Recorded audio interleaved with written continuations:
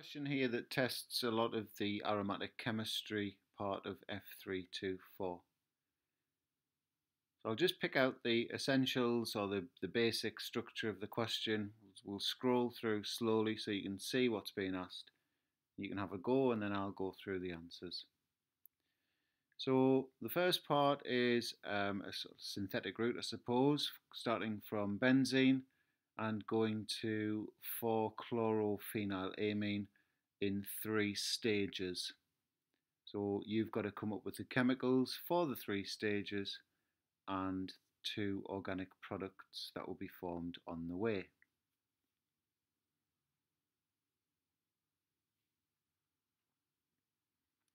The next part of the question then takes the product of the first part, 4-chlorophenylamine, and asks about how it can be converted into a diazonium ion and the structures of the diazonium ion and the azo dye that could form, and it does specify that phenol is involved. Next part of the question is testing your knowledge of the mechanism of electrophilic substitution, but it's choosing an electrophile that we're not familiar with, SO3. So they've drawn it out here and they're expecting you to be able to apply your knowledge of the nitration mechanism or the halogenation mechanism, and can you apply it to this unfamiliar scenario.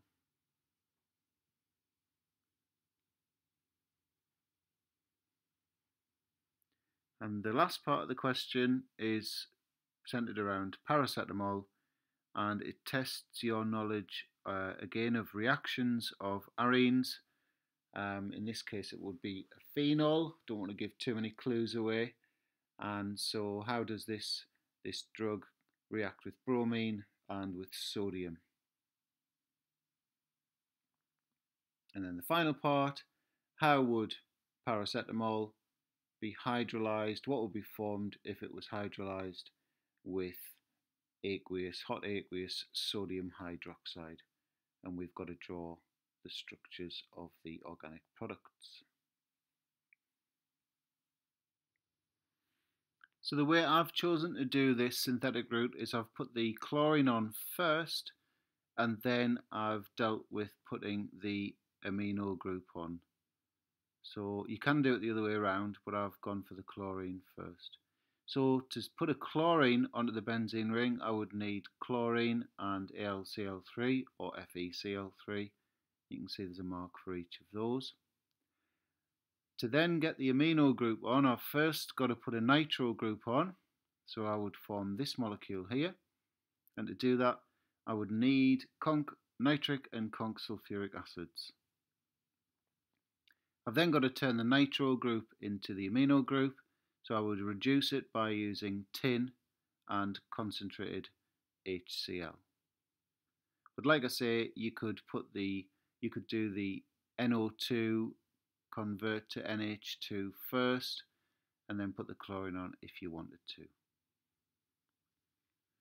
So the next part of the question, draw the structures of the diazonium ion and azo dye formed from 4-chlorophenylamine.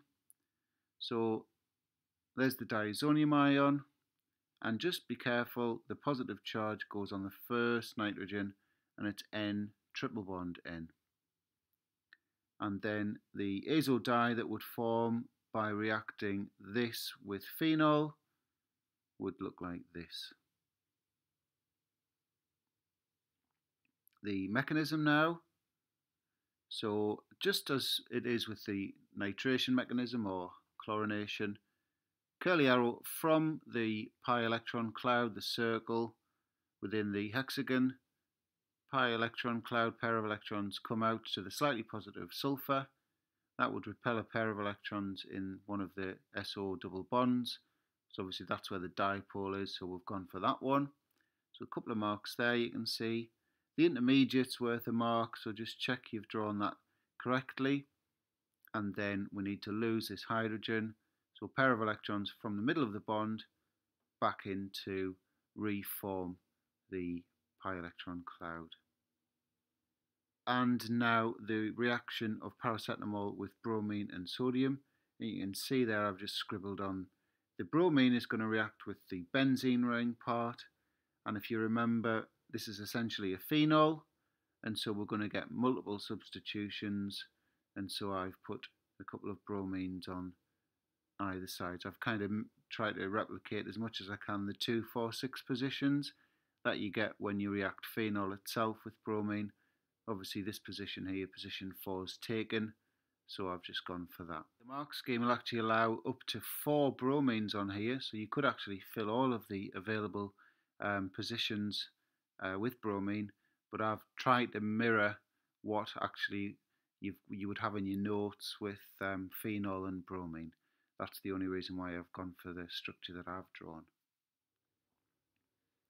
And sodium reacts with the OH group, and you can see that would be the structure of the paracetamol with sodium reaction.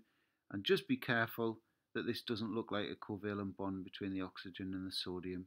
So it's O minus Na plus, or you could put ONa, but whatever you do, don't put a line between the two, the oxygen and the sodium. Hydrolysis reaction, you can see again I've scribbled up there a little pointer. It's the peptide bond or amide bond that breaks, so this bond here that the cursor's on. So what are we going to get? Well, if this bond, sorry if I get the paracetamol up there, this bond's going to break, and so that's going to become C double bond O, then O minus Na plus, see there. And what's this going to become? Well, we're going to reform this NH2 group, but the sodium hydroxide could react at this end of the structure, and so we're going to get that O minus Na plus with the NH2 group reformed. And that's the end of the question.